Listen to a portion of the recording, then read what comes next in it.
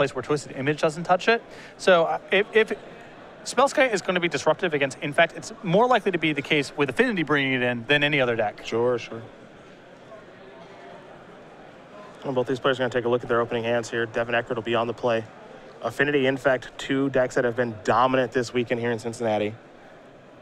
You know, for a while there, I think a Grand Prix Charlotte, where Grixis was kind of a dominant force that weekend. Various forms, Patrick Chapin's form with 4 copies of Cryptic Command and Grixis Twin and all that stuff, and that was really the deck to beat. Kolaghan's Command, all that power. It's weird, we don't even really see much of that this weekend. I think the meta game has gotten a little bit too fast, and I think that a lot of these decks, the blue decks, are only justifiable if Cryptic Command and Mana Leak and cards like that Remand are very powerful. And the way these games are playing out, I mean, Cryptic Command is just too slow. These decks are too redundant for things like Mana Leak. And I think that's putting a real crimp on the blue decks in the metagame right now. Verdant Catacombs is where Tyler Hill is going to start. You saw Eckard get off to a pretty quick start with a Signal Pest, an Ornithopter, and an Inkmoth Nexus.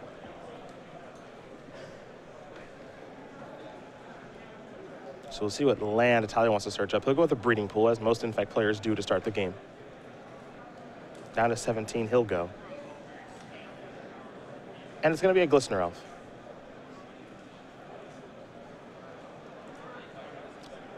Eckard will untap. He'll take a draw step here. He's got to get off to a fast start. Galvanic Blast in hand right now. Looks like a lot of red cards here for Devin. Yeah, this is a hand that really needs a Mox Opal. Yeah.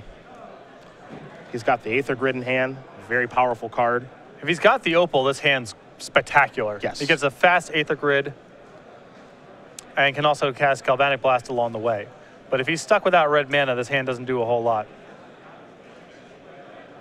Well, there is a Signal Pest. There's the Opal. That's the big one. Galvanic Blast will take care of that. And the leftovers in Eckard's hand right now are Aether Grid and Blood Moon. Those are good real leftovers. good set of cards. Yeah. There's an Inkmoth Nexus. Here's another Glistener Elf. But if Eckard's able to draw a land here, the Aether Grid might end the game on the spot. The Blood Moon also might end the game on the spot. Yeah.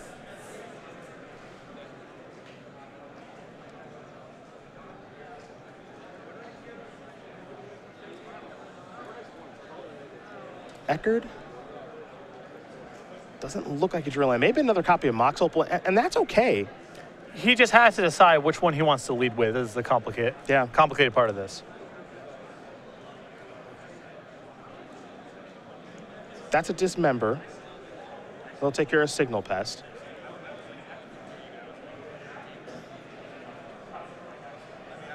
Tyler Hill with 2 copies of Forest in the deck. So Blood Moon is not quite a lock, but it's still very, very good. Yeah, he actually just drew a land, so this is getting a little bit easier. You know, now Blood Moon, of course, is going to shut off his Nexus, both Inkmoth and Blinkmoth, but that's fine. Yeah, you're fine with that exchange because casting spells is pretty tough unless he actually drew a basic Forest. Might change the way he fetches for the next game. Here comes Glistener Elf.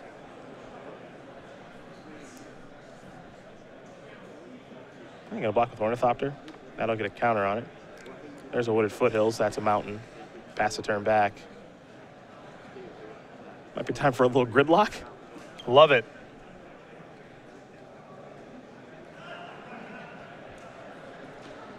Springleaf Drum is where he'll start.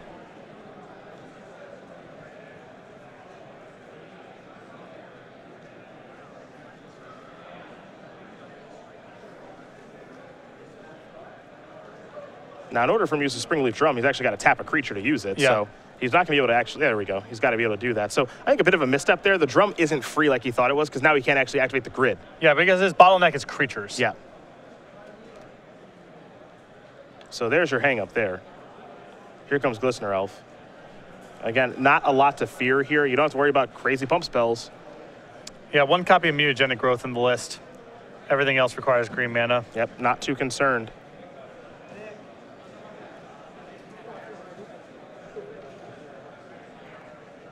There's a Mem Knight. That's a freebie for the grid. Pass the turn back.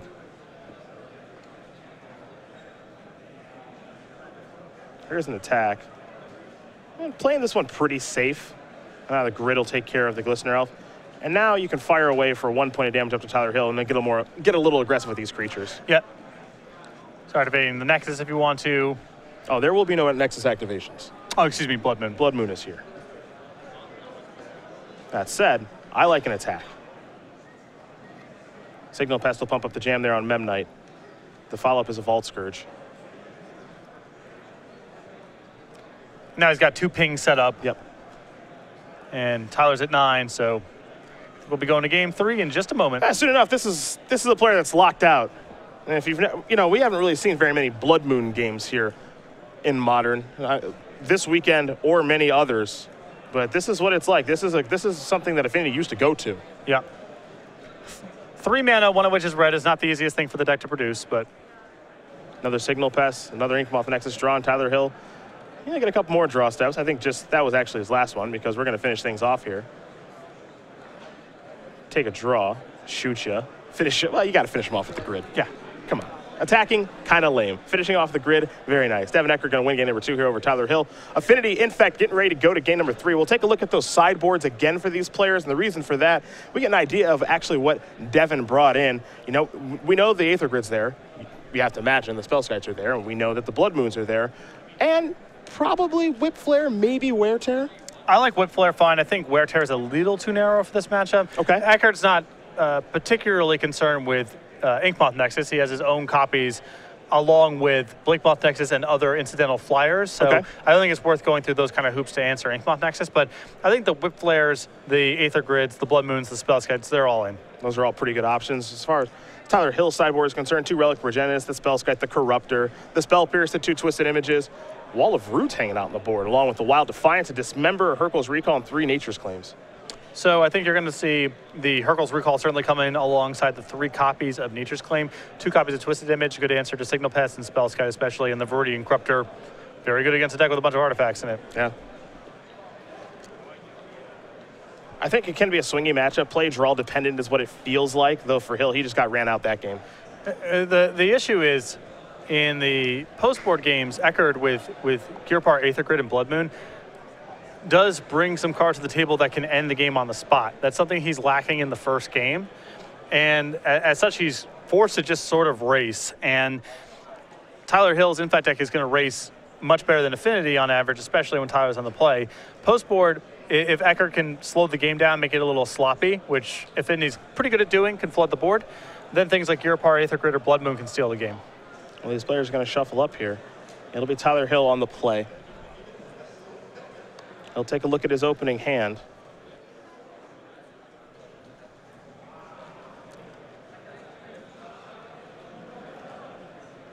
I don't want to make it this simple, but it might be all about Blighted Agent.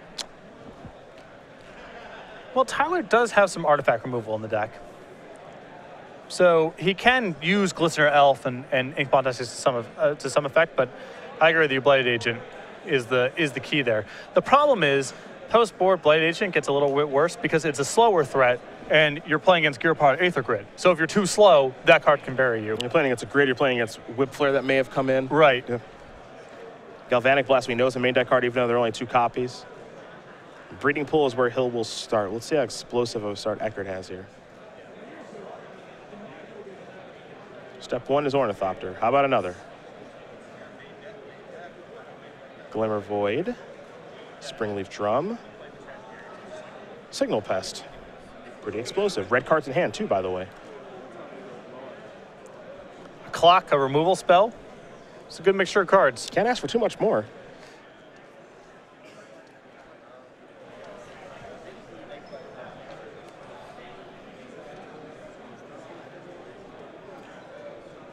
Thought about sacrificing Wooded Foothills. Maybe not.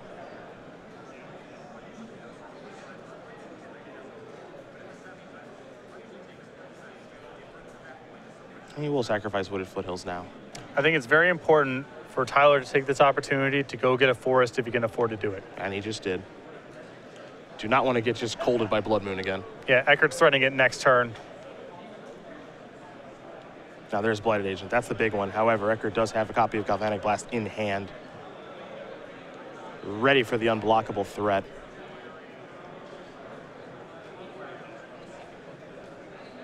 Arcbound Ravager in hand here for Devin as well. I don't think you want to get too cute if you can avoid it.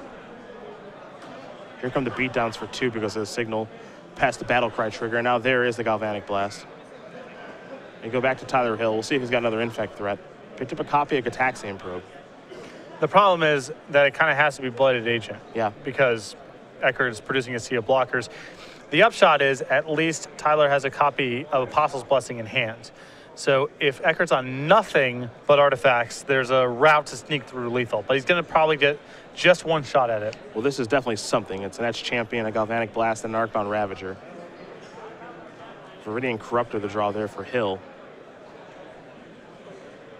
And play a copy of Inkmoth Nexus, but you saw that he actually paid for the Gataxian Probe, so he can't even play something like Corruptor this turn. Yeah, Corruptor was the 1/3 mana spell that punishes him in that spot. Looks like Gear Power Aether Grid was the draw here for Eckard.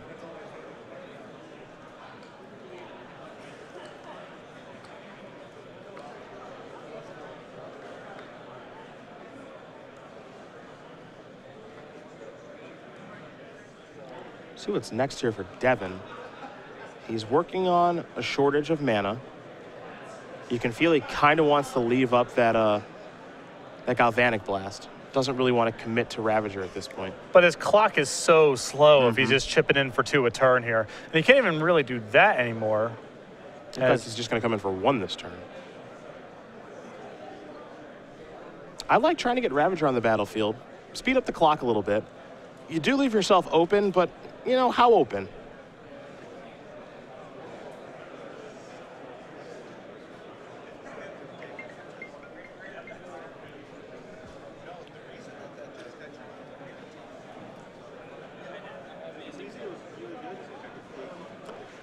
I like Eckard taking that spot to speed things up, though. I think you have to. I don't think you can chip away for 2 points of damage and hope it's going to be good. Kind of play this control game. You take the opportunity, speed up your clock a little bit, then maybe you can turtle back up. Yep.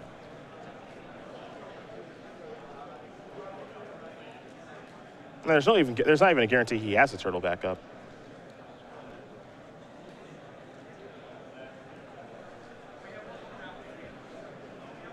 Tyler Hill being asked to make a play here. The problem is now with Ravager in play, Viridian Corruptor is just a much less effective tool. Yep. The only real route that he can take with this is kill the drum. That's really the only unique piece of the puzzle that Eckard has in play. Try to pin him on mana and hope to overwhelm him. He's going to go after the Ravager. We're going to see where the +1/+1 counter goes. Players in the standard 5K from here. Just going to put it on a Signal Pest. That is time in the round against Pass the turn back. players. That is time.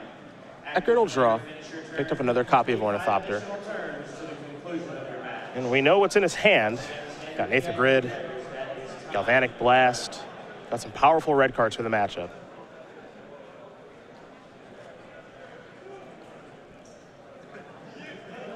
He's going to give the beatdowns here. So 3 points total.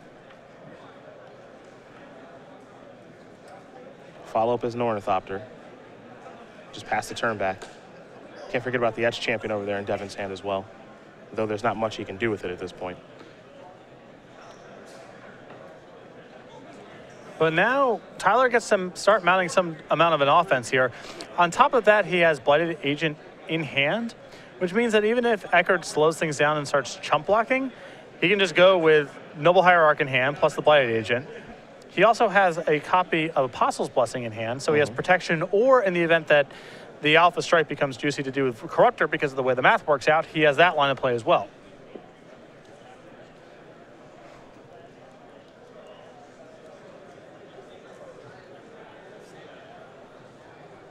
There's Noble Hierarch. Here's an attack with an Exalted trigger. Things are getting a touch interesting here. Does Eckard want to maybe cash in this Galvanic Blast? Remember, he only plays 2.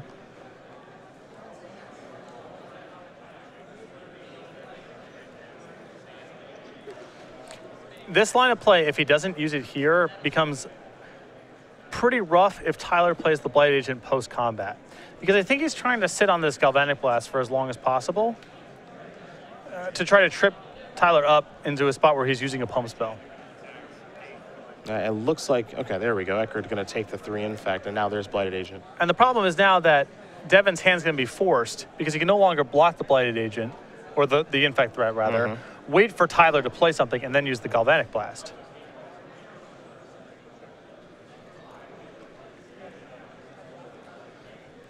I am positive if Eckard knew that Tyler was going to play a Blighted Agent post-combat, he would have chumped the Corruptor this turn. He would not have taken that hit. Eckard very unsure about how he wants to use this removal spell. Going to go after Blighted Agent. That's going to bite the dust. But now you look at the math here. You got 3 coming across from the Corruptor with an Exalted trigger. 3 that Eckard already took. Apostle's Blessing plus a 4 pump spell is lethal. Groundswell. Yeah. Might of Old Croja. Become Immense is more than enough. Here come the beatdowns again. Whip Flare was the draw. Well, you got to give that Corruptor protection. I would think. He does have Inkmoth Nexus back there. And I think that Eckard should have probably waited to see what the outcome of this Whip Flare was going to be before making any attacks. Because now his shields are down. Yep. And it's possible that if Tyler had, let's say, uses Apostle's Blessing, saves one of his creatures, he would have again wanted to chump block with Ornithopter this turn.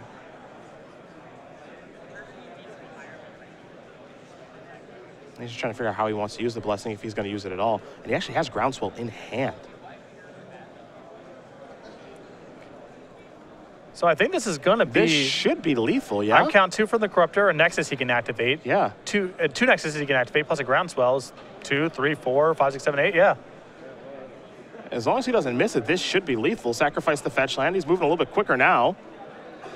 Yeah, I think that Devin needed to play this Whip Flare first and see what happened. It would definitely, if that happens where Apostle's Blessing saves the Corruptor and Ornithopter probably doesn't come in, maybe nothing comes in. Holds back something. Yeah. Nature's Claim the draw for the turn. Gonna fire both copies of Inkmoth Nexus. Here's a Groundswell. It's been triggered with Landfall. And that is gonna do it. Tyler Hill is gonna win this match here over Devin Eckard, 2-1. Infect takes down Affinity, and we're gonna have an all Infect mirror. Should be over very fast. Probably will be.